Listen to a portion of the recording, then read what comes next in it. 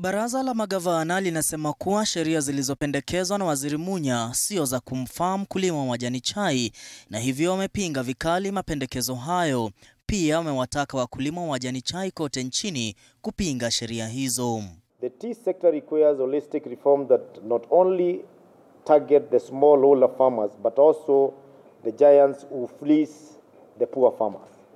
We therefore propose involvement of all stakeholders in undertaking reforms in the sector, including restructuring of KTDA.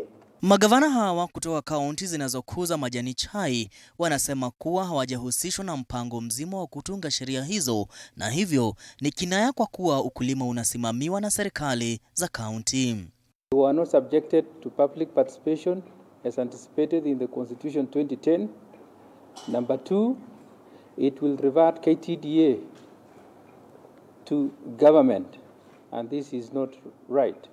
Very, very unfortunate if we think that we can ignore counties even after the Constitution has given and devolved functions that now the ministry, through these regulations, intends to usurp. Magavana hawa wameshikilia kuwa wanaunga mkono wakulima kuuza majani chai bila kupitia kwa mnanda. Kwenye sheria hii, Munya amependekeza majani chai yote yatauzwa mnandani, lakini si wakulima kuwauzia madalali. We must have freedom to market our tea directly. We are getting better offers from Botswana in case of Embu, better offers in Egypt, better offers in Sudan. If we are to go auction, we shall have our auction in Embu County. We shall be selling our tea from our factories so that the farmers can benefit 100%. What we should be doing right now is to try to work together to diversify on the kinds of teas that we are producing so that we stop flooding the world market with only one black tea. Wameitaka serikali kutia bidii kwenye sekta ya majani chai kama ilivyotia bidii kwenye ukulima wa mimea mingine. This year, and I'm talking as a tea farmer, we have received the lowest tea bonus seen in decades in this country, across the country. If the government is serious, they should also support the tea farmers the way they have supported the sugar and the coffee farmers.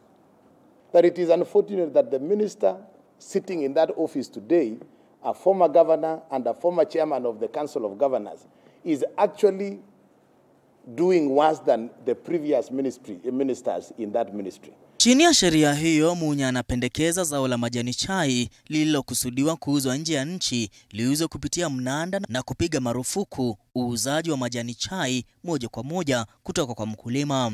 Uuzaji wa majani chai mnandani utafanywa kwa njia ya kielektroniki. Madalali watapewa idhini ya kununua majani chai kwa viwanda 15 tu.